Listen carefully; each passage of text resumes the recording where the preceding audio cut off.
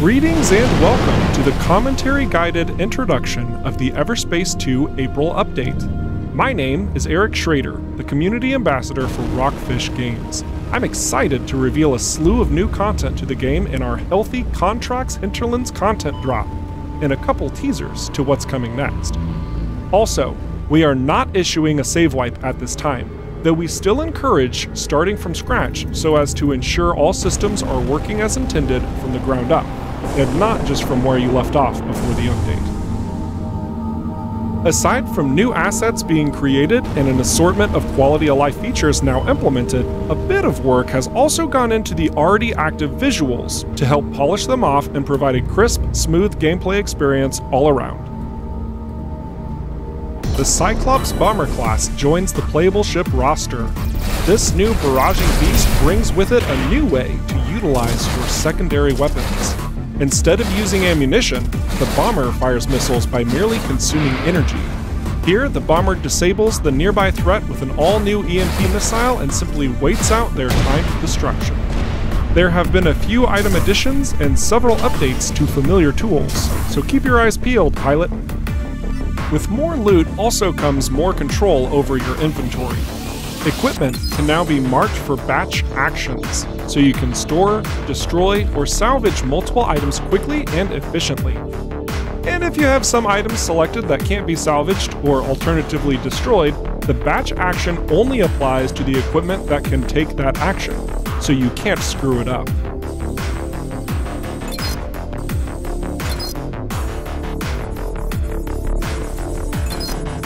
The devious Bloodstar Outlaw faction has begun mobilizing in several regions within the Cedo system.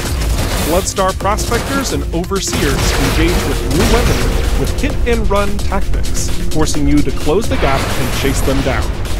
If you do so, these nefarious foes could drop faction-based gear, which is designed to synergize quite nicely with in-faction equipment. Their energy core, the Catalyst, greatly increases the energy output of all Bloodstar weapons, ideal for aggressive flybys.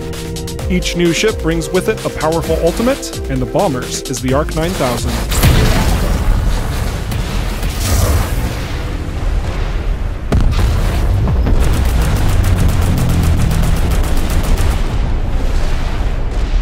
Even though Shiva Systems discontinued this powerful warhead after the war, the Bomber's frame is the perfect candidate to utilize this deadly reconstituted technology. Alright, let's stop at this ship dealer to take a closer look at the Bomber.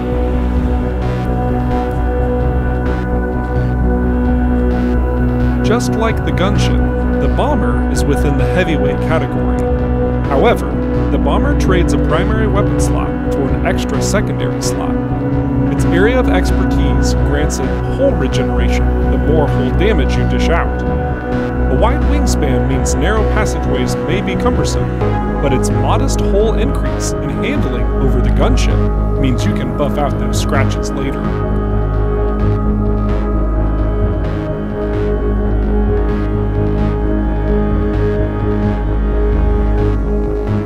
Ship customization gives you more control than ever before to mix and match your style the way you see fit. Choose between a multitude of main colors that can be adjusted in reflection and roughness, paired with emissive lights, and selectable insignias that you can also tweak to your liking. Even more options will appear in the future, including for your cockpit and wings. We not only want you to feel good blasting your foes, we want you to look good doing it. Be sure to share your screenshots with us. We love seeing what you come up with.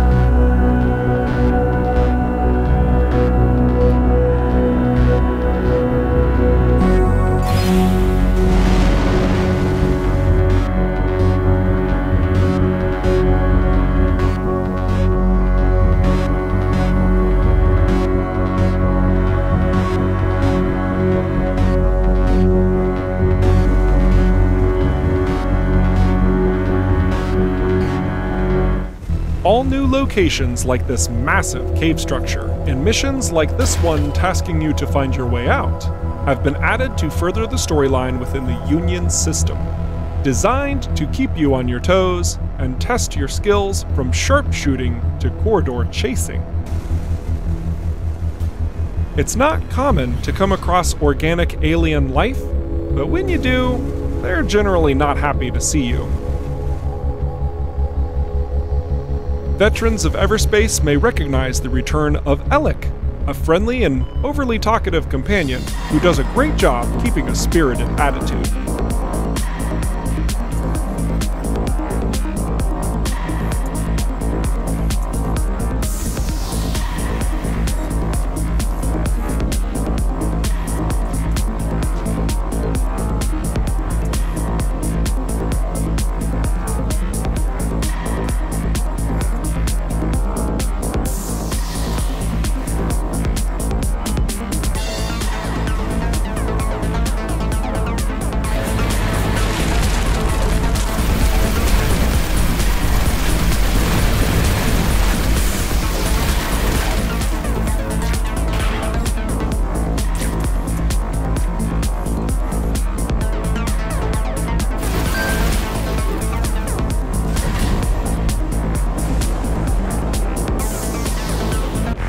New missions mean new challenges, and there's a lot more to EverSpace 2 than just pointing and shooting.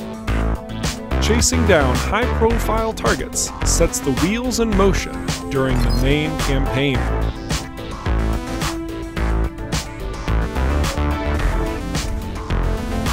And hey, if you like the way your skills are being tested in these little ventures, you'll be pleased to note that a future update will be adding to the optional job boards an assortment of oddities and opportunities to test your prowess.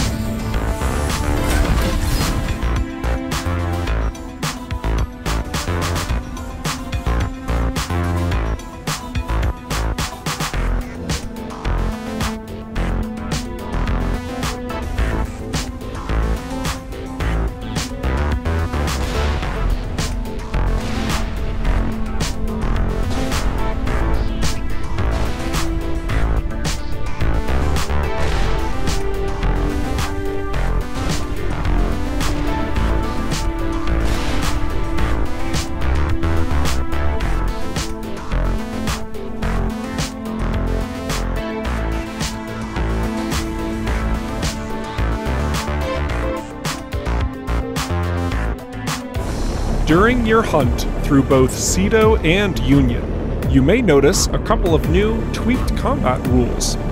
Even though the bomber changes the ammunition of missiles to energy, they now require a short lock-on duration before the projectile tracks it down. Fire too early and the missile is wasted. Cut your vision and the lock is lost. But find that sweet spot, and you'll be a happy blaster.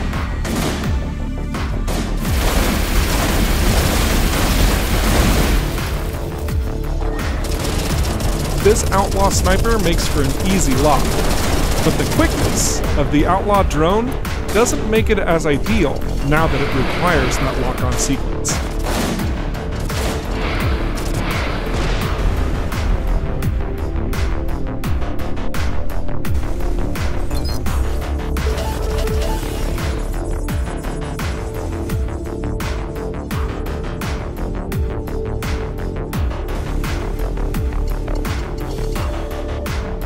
In this speed-laden sequence, we have another new rule that comes up: unlimited boosting. Okay, that might sound underwhelming, but this becomes a distinctly important tool to challenge the player with their skill, focused entirely around one's control over their spacecraft. Instead of worrying about your damage output, now you need to stay your course and focus on your defensive capabilities. Get distracted, and you will fall behind. Stay on your toes, else you might look like an idiot and ram into an asteroid in a development preview video.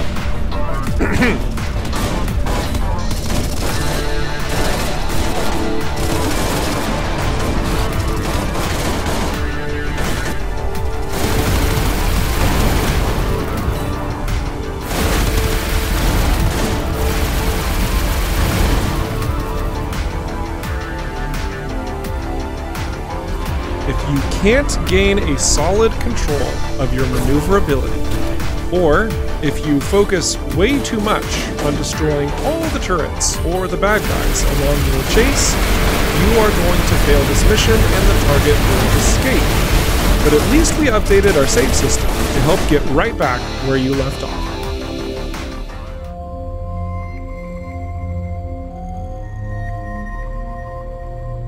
Now, I've got a question for you. Have you visited the Forlorn Vale site in Union yet? This planet-side location harbors a mysterious excavation site, revealing an underground ancient structure. Now, if you're not familiar with this race, they were first introduced in EverSpace 1 that, when met for the first time, probably brought the player's run to a swift end. These beings, which are somehow glorified by the Okar, by the way, should probably be left alone. Now, I know there are curious explorers out there, and you'll be pleased to know that there's a lot more you can poke about once you reach a certain part of the story.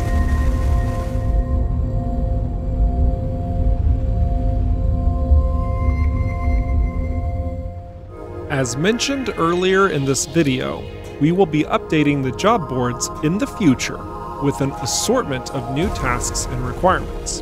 So here's another taste of what we have in store through the main mission chain. Unlike other jobs where you get to play more of a hero role, taking out targets or supplying those in need, here you're tasked to carry a very volatile substance through Smuggler's Wheel.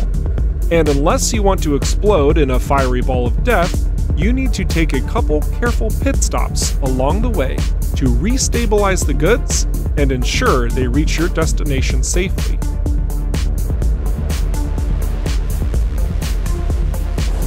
It's easy to think you can take these foes in a fair fight, and in normal circumstances, that's probably likely. But with this material on board, you best duck and cover and find an optimal path through these outlaw-rich environments. You may even see the policing Okar show up from time to time here too. It seems a hotspot for shady transports.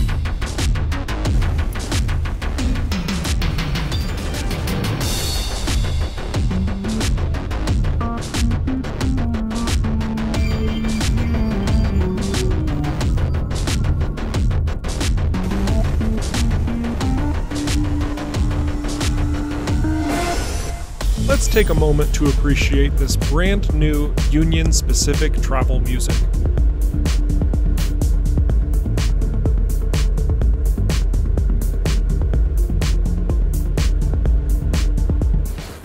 Enemies have been ramped up in this latest update too, and Outlaw Destroyers aren't the pushovers they used to be. This one is holding its ground, even 2 levels lower than the player. It capitalizes on a new missile salvo attack, and moves about to keep its weak points out of sight.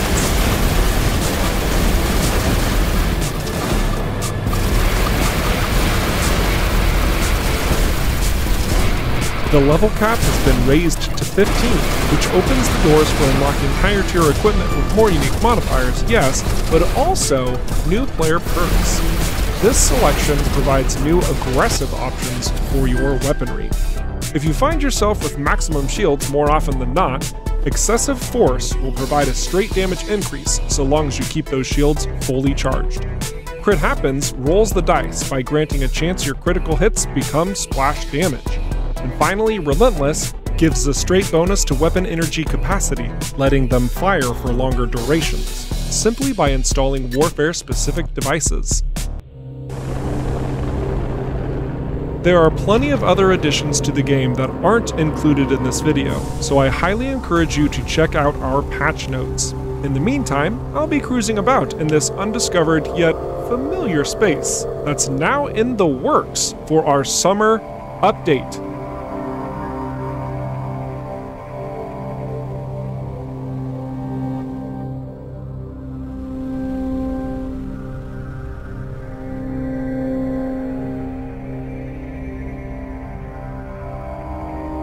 Hey, you've been awesome seeing this video through to the very end.